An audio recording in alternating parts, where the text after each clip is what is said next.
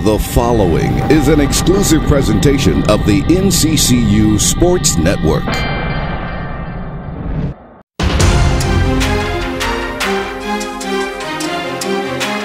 Classic Central A&T game. We fell short. Too many self-inflicted wounds. You know, it's still repetitive. It's still redundant, the issues. But, you know, we have trouble finishing. And you know, I just told our guys, you know, once we're in that situation, you have to close it out with solid fundamental basketball. We're having too many self-inflicted wounds. We're stepping up. We're missing free throws, the front end of one-and-ones. You know, we missed a box-out responsibility at the free throw line. And we had 2 travel calls, and they called the offensive foul. I don't know where that come from, but, you know, we just got to do a better job of closing basketball games. And that's the inexperience. That go back to the initial part of the year where I told you someone has to step up. Someone has to lead on the floor the last 3-4 minutes of the game.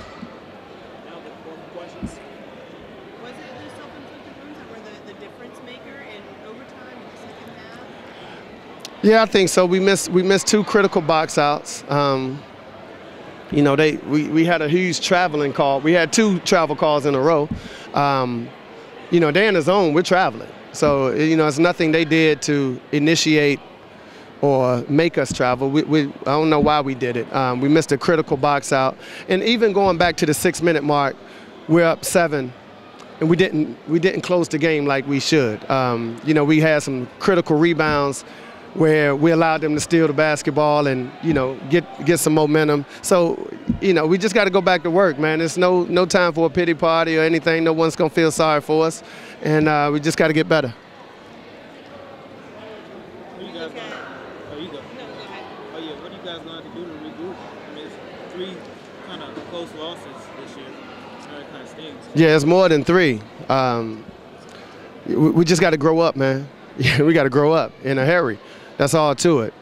Whenever, you know, it's nip and tuck at the end, man, it's always going to come down to leadership, and it's always going to be toughness, and it's always going to be the will. Nothing sexy or exotic is going to happen down here. It's going to come with a loose ball, a free throw, a rebound, something, a toughness play, and we fell short in that category this year, and we got to get ourselves back on track. You gave C.J. Wiggins, 19 minutes here. I guess he got 19 minutes. Is he somebody you're going to look to? Yeah. We're searching for answers. We need, you know, I guess my point guard play in years past, I've been spoiled. You know, I had some closures out there. And that's, you know, it's not just the point guard position, but obviously it starts with the point guard position, and we got to do better with the closing of scenarios in late game situations. So I'm definitely going to give him an opportunity. He had a good couple of weeks of practice, and normally it takes freshmen a bit to get going and hit their stride. And you know, hopefully he earns some confidence from this game, and he can carry that over. But we got to get better. One thing I've noticed, I guess, in the past, you've always had like a consistent knockdown shooter. But it doesn't seem like you have that this year. Am I doing that, or am I? Well, we got it. Rashawn just, I mean, he was 2 for 15 today. He got to knock down shots. He's a great shooter. We got nothing but confidence in him to knock down shots.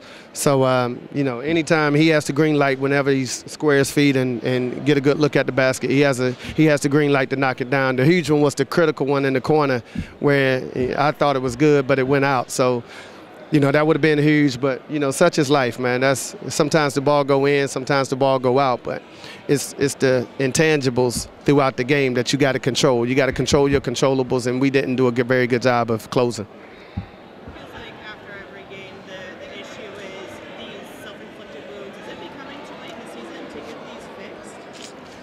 Well, no, it's never too late. Long as we have games, long as we have practice, you know, we have opportunity to improve it, and we're going to continue to fight to do that. That's just in our DNA. That's what we're made of. You know, I told him adversity introduces a man to himself. You know, so everyone, you know, it's tough for those kids in that locker room because they came in with a mountain full of expectations that they probably didn't deserve. I think I mentioned that earlier before. And they need to just relax and have fun. I think they're trying to uphold the standard of North Carolina Central basketball, and maybe they get a little tight you know, throughout the closing minutes. I don't know. But we're a no-excuse basketball team, and we'll come in tomorrow, and we'll go back to work and try to close it. You know, we watch a bunch of film, but we have to do a better job. And when I say self-inflicted wounds, it's things that you guys probably don't notice that we work on every single day. But in late clock situations where we're switching everything, and the point guard, Abdullah, I think he hit 3 threes with the clock running down. And our big man is guarding him, and as soon as he pulls up, our big man continue to run instead of contesting the shot. And I don't understand that. We work on that every single day in practice, but obviously we don't work on it enough. So I'm going to take responsibility. We're going to go back and get better. It feels like the season's been kind of a season of firsts, and not necessarily a good way. You know, first time A&T's beat you guys in the regular season in the same conference, stuff kind of like that. Does it feel like those kind of keep piling up and piling up? I don't pay attention to it. You know, this game is for the fans. You know, I'm upset because this game was the most important game because it was this game. You know, I'm upset after every loss. You know, this game is for bragging rights for the fans, and, you know, they don't like us, we don't like them. Everybody knows that, but, you know, I'm not celebrating anymore if we beat A&T than if we beat any other opponent. So I don't keep up with that stuff. I don't read any articles. I don't look at anything about our team during the year because I don't want any distractions. I just stay focused, win, lose, or draw, and then we just got to go back and get better. Seems like Pac-Bol was taken out of his game a little bit. What were they doing? What was kind of happening with him tonight? Once again, self-inflicted wounds. If you would have seen his practices the last 2 days, you know, and those are the learning lessons these guys got to have. Preparation, you're not a light switch. You can't go through the motions in 2 days in practice and come out here with these bright lights and just flip it on. It don't happen like that. Now, your coach have told you several times, but you want to try it the opposite way, you know, that's a bad thing. So I think everybody played indicative of their practices the last several days. And that's what I mean by self-inflicted wounds. It ain't necessary a game, it's all preparation. They got to come with the mental focus to bring it every single day. And right now, that's the difference with this team and teams of the past. Those kids bought it every single day. So now they created what I call a good energy, a good karma for themselves. But you can't, even as a player, I tried that one time. I tried to beat the system one time, and I had the worst game of my life, and I said never again. So I tried to share those experiences with our guys, and, you know, they just got to take heed to it, and we got to get better. So, I mean, what's not clicking with these guys? No, I thought we played decent. We just didn't finish. You know, it can click all you want, but you got to finish a game. You got to finish it. The 4 or 5 minute mark, you got to finish it. You got to get stops, and you got to score. Score, stop, score. It's that simple. Basketball is not a hard game. So it's clicking. It's just not clicking the last 4 or 5 minutes right now. And that's what we have to do. But, you know, everyone look at a basketball game and point to the end of the half or overtimes. No, those plays at the first, second, and third minute mark of the game to start the game, they're just as important as plays towards the end of the game. You know, everyone highlight and put more of an emphasis on the plays towards the end of the game, but, you know, it's tough, man. Our seniors got to step up. You know, they got to lead. We need leadership out there on that floor. I can talk all day in the huddle, but we got to get going. You know, and I told them it's no more just hoping someone take a bullet for you. We prepare these guys to be young men, and I'm up front with them at all times. And now you got to have a sense of urgency. If you are a senior, you have to step up. You got to be the first one on the floor. You got to get critical defensive rebounds. And I told them every team is always going to be indicative of the senior leadership. So our seniors have to play better. I'll put the onus on them because they've been here. They've been in these battles. They've been in these wars. And, you know, we just got to be better collectively. As a coaching staff, we got to get better. We're not good enough, obviously. You know, this is a tough game, you know. I think this was our first overtime game here, and, you know, we got to do a better job of closing teams out. You know, Coach emphasized, you know, we haven't earned the right to win, and, you know, it starts with how we shoot around, how we warm up, and we just got to do a better job. This is your first game in the A&T rivalry. Right. What were you expecting? I was definitely expecting a fan base. You know, our fans definitely helped us out. expecting, for them to play hard. Coach emphasizes that every team's going to come and play their hardest against us just because of the culture we've built here. So I was definitely expecting that, and yeah. Does it feel like this season's kind of become a season of first time I think A&T's beat you guys here in a while, first time like Hampton won here and that kind of thing. Do you guys think about that at all? No, definitely not. But we just got to start closing games. I think that's really what it is. We have the talent to beat any team. Coach says we're probably more talented than any team that he's had, but we just gotta start closing games. Is it a matter of not clicking, or what is it that's kind of holding you back from closing games? I think it's just the little things. We missed. They had an offensive rebound in the overtime that was really key. It's just little things, and we gotta be more focused and tuned and stop, getting so into the crowd. And when we make a big play, we gotta stay focused on the game. At what point, if you're struggling with these little things so far into the season, at what point does it become too late at any point to correct them, or what do you kind of do to fix them when you're more than halfway done the year? I think finish the season out, get some wins. We still have the MEAC tournament, but yeah, I think we'll be okay. What was working for you guys well when you went up about 6 or 7 there in the second half? Just listening to coach, getting stops, executing, rebounding. I think they out-rebounded us by like 6 or 7, but when we rebounded and we got out and ran, things went well for us. You had 13 rebounds, played almost 40 minutes. 39. Wow. Is this one of the best games you feel like you've played? I think I could have done better. I think it was a good game rebounding wise, but I still gotta do the little things like guarding their best player and things like that. So I think it was a good game.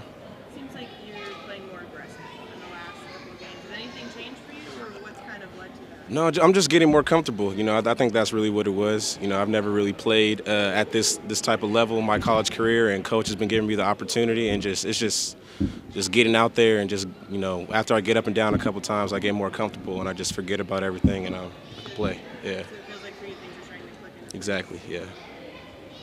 It's a tough game. Both teams play hard. We just got to find ways to win and be poised under the stretch. And in winning time, we got to be able to execute and win the game. It's your first game in the A&T rivalry. What were you kind of expecting going into it? Just a lot of energy. I know how the A&T Central game is always, they showed us film, and I just was excited from the jump. So I was just willing to come out aggressive and just feed into the energy, and hopefully it come out like good for my team. When you were being recruited, did you come to any of these games or anything, or was this your first one? Yeah, this is my first A&T Central game. I came to the Delaware State game that was on ESPN, but that was kind of the same atmosphere. But it's nothing like playing in it, so it was a good experience. Seems like you've been getting more playing time the last couple games after sitting on the bench for long stretches of time. What kind of changed to get you worked in the lineup and to play? I think you had 19 minutes today. Yeah, I just was trying to be aggressive every day in practice, and it worked out good for me because I've been winning in practice. So when you win in practice, you win in the game. Well, you play good in the game. So. And coach notices that, and he just been playing me. So he trusts me now. I'm getting coach's trust, and that's always a good thing. So he decided to play me more, and that's always good. How much stronger are you guys as a unit with having both you and Devon that can handle point, Pat sometimes, and come in? And that's the thing. We would think that we are a very strong team. Like, it's hard to guard us. So it is hard to guard us. So we just gotta know that and execute like that, thinking that. Couldn't nobody stay in front of me, Juan, and Pat. That's a handful already. So we just got to notice that and play like that every day. Like we do in practice, we got to play like that in the game. You guys have all kind of mentioned struggling to close out games. What has to happen to be able to close out a game and to get a win? What do you guys need to do? I think it's just staying poised and under the stretch. Like it seemed like we get a little tense, and everybody be scared to make a play. Not scared, but like not one person stepping up to make that play. And it's nothing that had to be that basket. It could be a stop on defense or a rebound or a block shot or a steal. It could be just that stop to get the spark going and get the confidence flowing, and then we can execute freely and think freely so we can score and get stops. So just poise and just staying under control under winning time is the biggest thing for us. Does that come from an experience still in playing together, or an experience in winning those close games? Because y'all have lost a lot of buzzer beaters. Is it something in there? Like I said, I think it's just executing, just being poised. I think it's just executing when in them tough times, like when we're down 1, down 3, and we need like a stop or a play, or we're up 1 or up 3. Just being able to just finish the game and control the tempo of the game, and I think that's our biggest factor. So just controlling tempo and being poised under winning time. You guys went in the second half up 1 on Dante's free throw. Did you guys feel like you had momentum? Or Most definitely. I thought we was just gonna build off that and stretch the lead. But things happen and people react. We got to react better to when things don't go our way also in winning time. So we got to, when teams counter, like the way we didn't think, like a play will work, we got to know how to react off that and execute something else and get stops on defense. That's the most thing. Like if a team doesn't score, they don't win. So we really got to just execute on the defensive end. That's our biggest point.